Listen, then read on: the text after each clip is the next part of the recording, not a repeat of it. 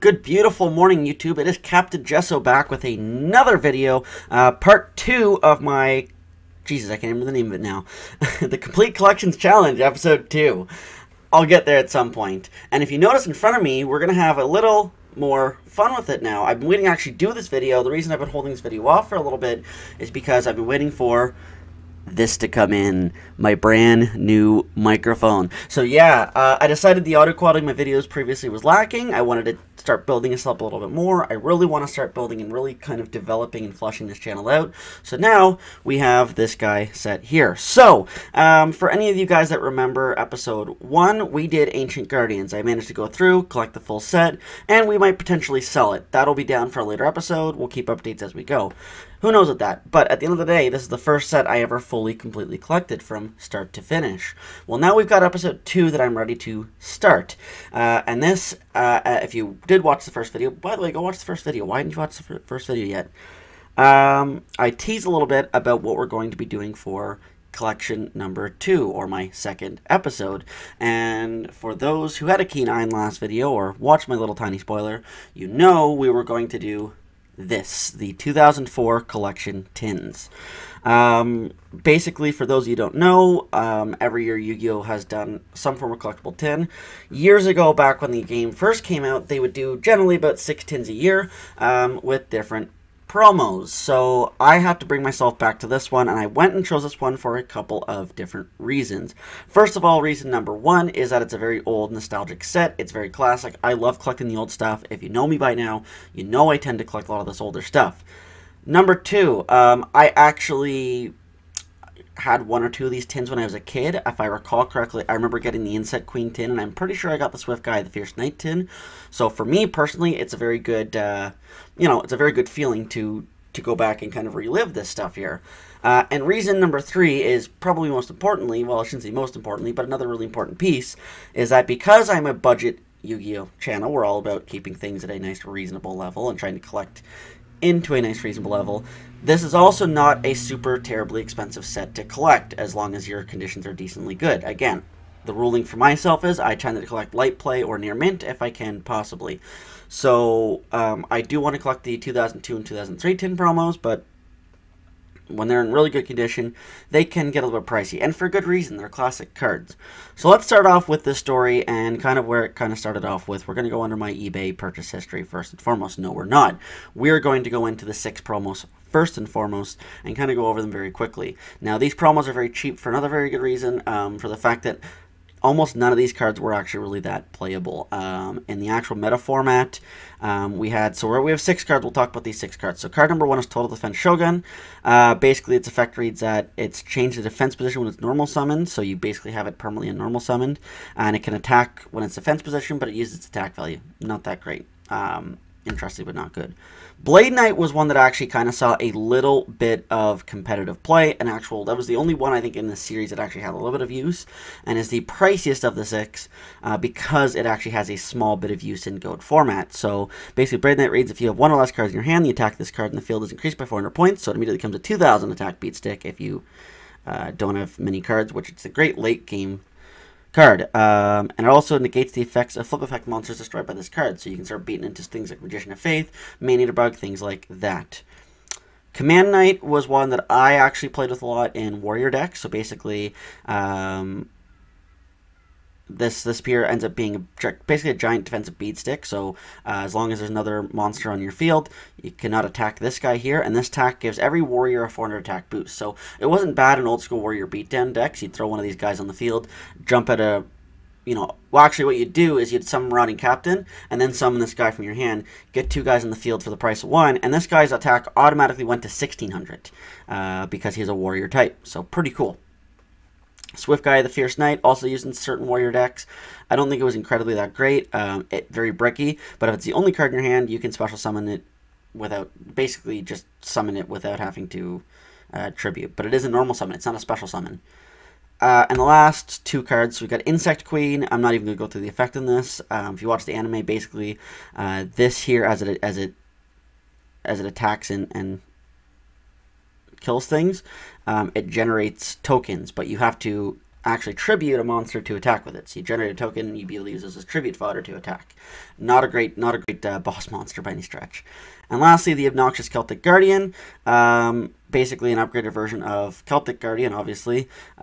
Basically, it just doesn't get banked with a monster that's attack of 1900 or more. So you can throw this on the field, and it's a good defensive beat stick for, or I shouldn't say beat stick, but a good defensive wall for if your opponent had a late game big beat stick on the board.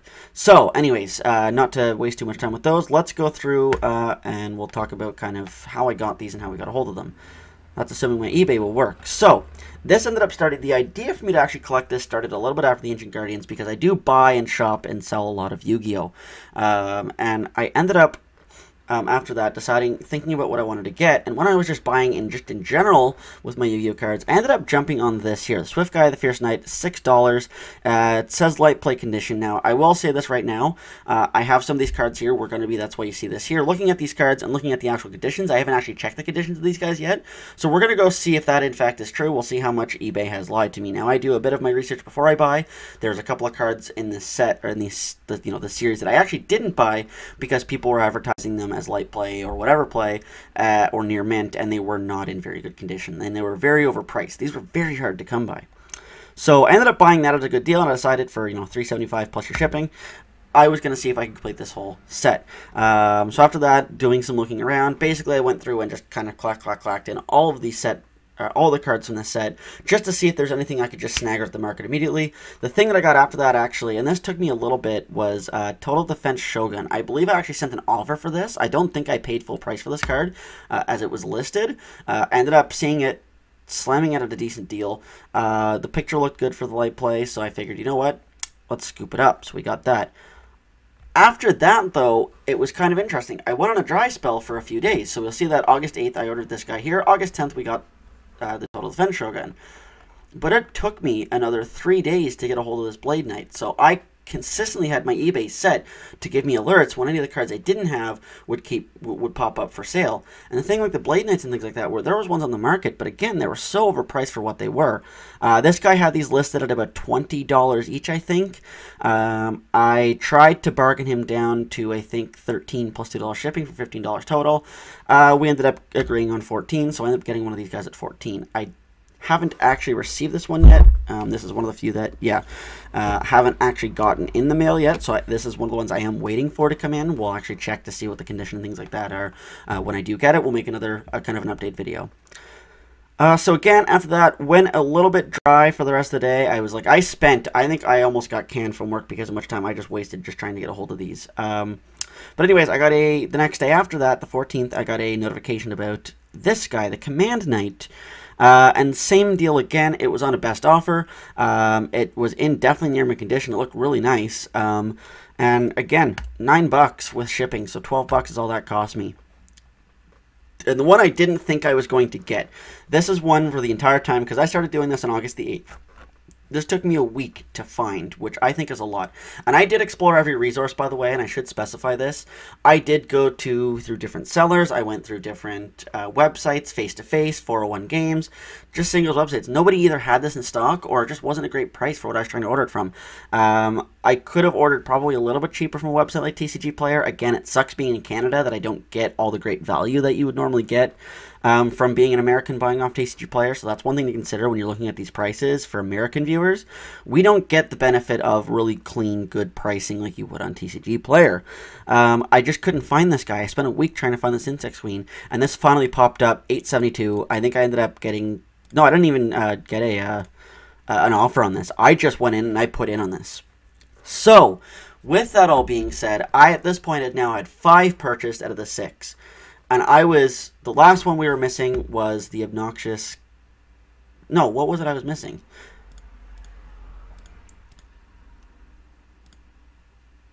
I actually can't remember. Was it... Yeah, the obnoxious Celtic card. Okay, yeah, that was the one I was missing.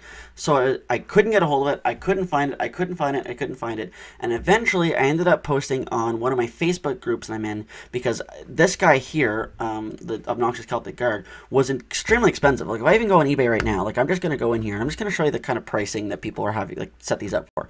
And this isn't anywhere near the market price for these, or what I believe is a decent market price. So let me just bring this up right now. You watch. It's probably like a big steal now that I've already bought it. But people are regularly listing like light play copies of these at $17, $25, $50. Like, that's way overpriced. If you look on TCG Player, you can buy these at like $6 to $8 US, American dollars. That's moderate play. I don't care too much about that. That's whatever. So like, I don't really want moderate play. Like the lowest price, like light play or near band, like we're talking almost $20. That's like super overpriced. So I ended up posting a looking for post, like I said, on Facebook, and some of the collectible and buying and selling groups that I'm in, to see if maybe somebody would have one of those, just to, had one to sell me. And I was willing to pay a fairly decent coin, even over what TCG Player's value is, because most buy and sell groups use TCG Player, whatever their general lowest price is, as a kind of a rule of thumb or a price point for these.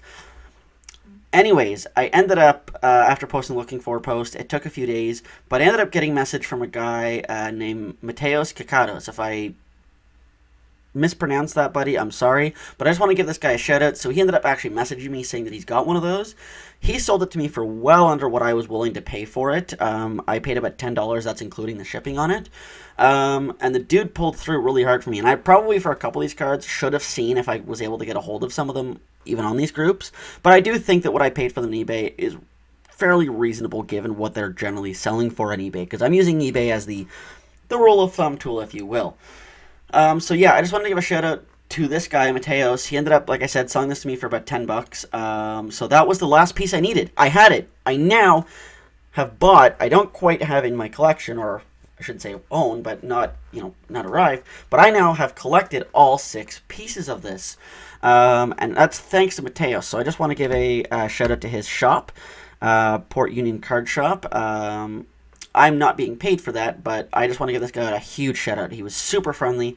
This guy went above and beyond to get this, to work this out for me.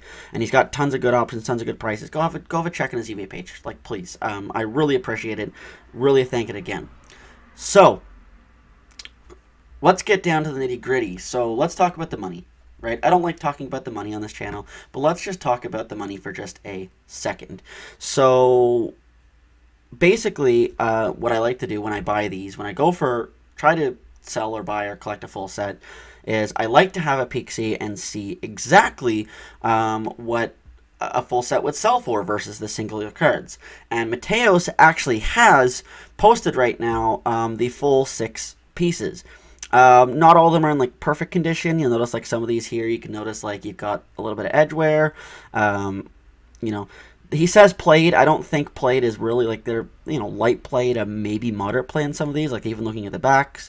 I don't think any of these are in like super horrid condition. So I think, honestly, there's a day left. I may have to even just throw a bid in it and get myself a second collection for my own personal use, I guess. But like, you look at this, like, yeah, there's some scratching in the backs of those, like, edge wear, but they're not in the worst condition, honestly. And maybe I'm just not nitpicky about condition, but I'm going to drop a bit on these. But I'm curious to see what this sells at to give me at least a bit of a benchmark. Because if I went through past previous eBay sold listings, I actually couldn't find this guy at all.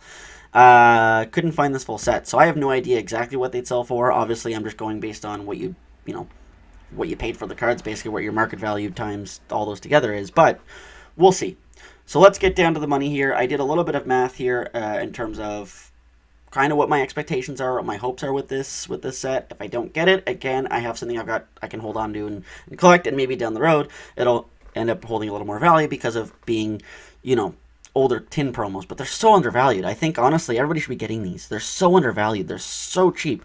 For being tin promos from really the 3rd ever wave of collectible tins from 2004, they're a steal. So, back on track here. Let's talk money.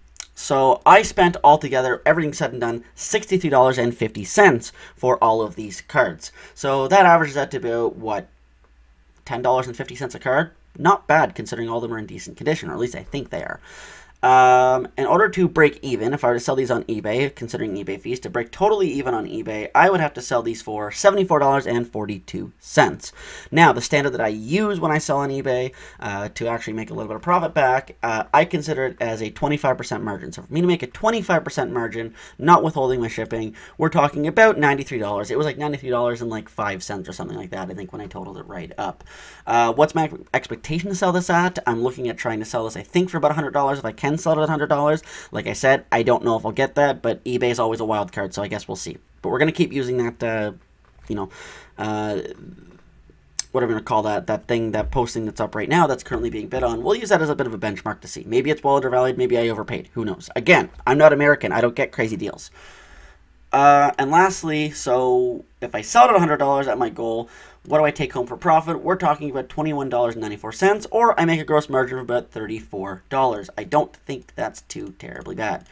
So the last thing we're going to do today, I'm going to pull up my camera here. We're actually going to have a look at these. And I have one super exciting thing I want you to hold on. If you're thinking about maybe, oh, we're running long, we'll keep this video short. I always don't like to run them too long. But I'm going to show you something that I thought was really super spectacular. Okay, yeah. These are all still in their top loaders. I haven't pulled these out. I haven't looked at conditions. We're going to do that now. So I'm going to record. Okay, and we're good. So the first one I have is the Insect Queen here. We're going to pull this out. We're going to have a look at the condition. We're going to look for scratching, surface, edge wear, and see what the actual play of your, First of all, I love these sleeves.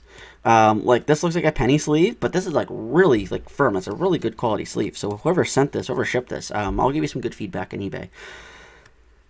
Looking at this guy here, this has got to be near mint. The back on it looks incredible. This is incredible. Oh my god, the centering on this. Have a look at the centering on this. Look at the black border on this side and look at the black border on this side. The centering is god-awful. I would almost consider sending this like for grade. The surface has almost no wear whatsoever on it. The corners are crisp. The corners are in good shape. They're not rounded. They're really nice. What does the foiling look like? That looks incredible.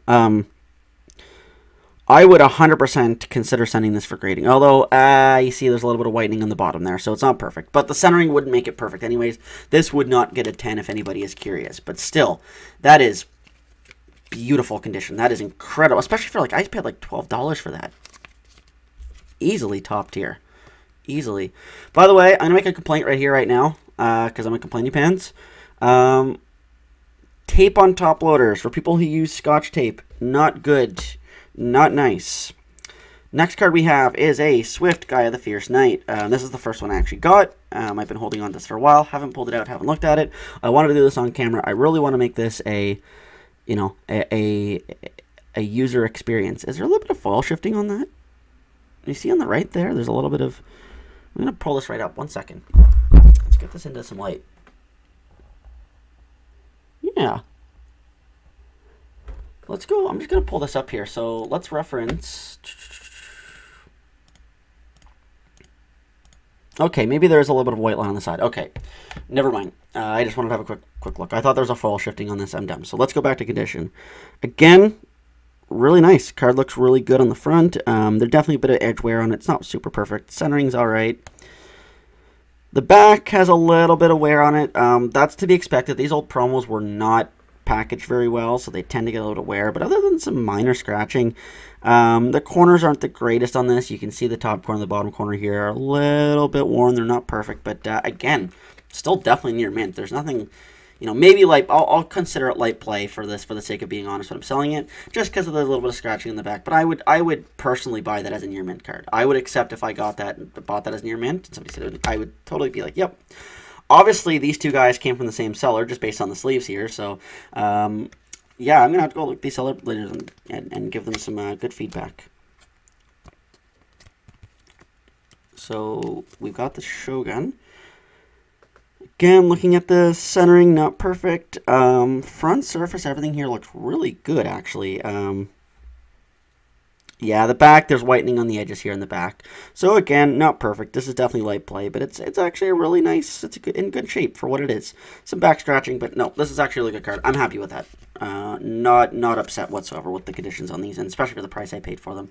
Not at all rattled by this. And lastly, this is the special one I wanted to tell you. So this is the big spoiler for the end of the video. This set is actually notorious for having, I don't like to call it a misprint. I don't think misprint's the right word, although it kind of is. But it's not like a crazy like name shift or anything like that. But one thing in the quality control, and I don't know how this actually happens, but there's a foiling misprint on this specific set. And this actually makes some of these cards a little more valuable, a little more rare. And I'm going to show you this. So obviously we're aware that with secret rares, you have that nice silver shiny name, and you have that, that glittery foil. You can kind of see that there, right? That's that glittery foil. Well, I don't know how Konami managed to screw this up whenever they printed these cards, but I'm going to show you this Command Knight here. And this is a well-known defect, misprint, whatever you want to call these cards. This has got the secret rare name, but if you look at the foiling on this, this doesn't have the shiny foiling, or the glittery foiling. It has basically super rare or ultra rare foiling on this guy, so it doesn't have that, because secret rare has all those lines. Again, we're going to compare this just side by side. Let me pull that out of the sleeve for a second here. So your secret rares have, you see that glittery background? Where this guy here doesn't have that. So that's actually a well-known, again, misprint, whatever we're going to call it with this set. That every one of these promos can actually be bought as a super rare. And I don't know if that was just, like I said, a printing error or what it was, but a wave of these tins got sent out with that foiling. I actually didn't realize this. I didn't buy this with the intention of getting that misprint or anything like that. I had literally no idea until the other day when I was just organizing here, and I pulled this card out to have a quick look at it, and I went, holy shit, I got it. I've got one of those copies. So yeah, that's one other well-known thing with this that I actually get to show off with this collection. I think that's really amazing. But looking at condition otherwise, that's just a little bit of dirt in the top. Looks good. Centering's not horrible on this. Oh my god, yeah, that's clean. You can probably see a bit in the light there. Like, again, these do tend to get a bit of back wear on them because of the way they get treated in the tins. Other than the bottom corner here, a little bit white, a little bit dinged out. Like, yeah, top corner's not super, still super great. Would I send these for grading? No, I don't think any of these here are super gradable. I would not get a 10 on any of these, but all these cards, incredible conditions, incredible. I am so pleased with what I got there. I'm going to keep this one short. I know we're running somewhere towards, well, over 20 minutes now, so I won't take up any more of your guys' time. This has been episode 2 of the Complete Collections Challenge. I want you to stay tuned for episode 3. We're going to be, once I get the last 2 promos that I'm missing in, we'll do a video on that. What am I going to be doing next? What's the next part of my set? And I actually have this one almost completely finished, but I'm going to give you a little bit of a spoiler right now. For anybody that remembers the Dark Beginning, does anybody remember Dark Beginning, that set? Dark Beginning is a reprint set. Now, I'm not going to collect the whole set. I think it's a little too pricey. Some of the cards are super expensive. But what I will collect, because this is by far my favorite card, or favorite thing of all time, if you will, if I can find a proper picture. Don't mind me. I'm just bad at Googling things. Exodia the Forbidden One. So, next set we're going to be going for, I want a full DB1 Dark Beginnings 1 collection of Exodia. And I'm already getting almost the way there, so we're going to do a video on that soon. Stay tuned, boys. Have a good night, weekend, evening. It's Saturday. It's beautiful outside. I'm going to go hang out with the boys. I'm going to catch you guys on the flip side. Bye.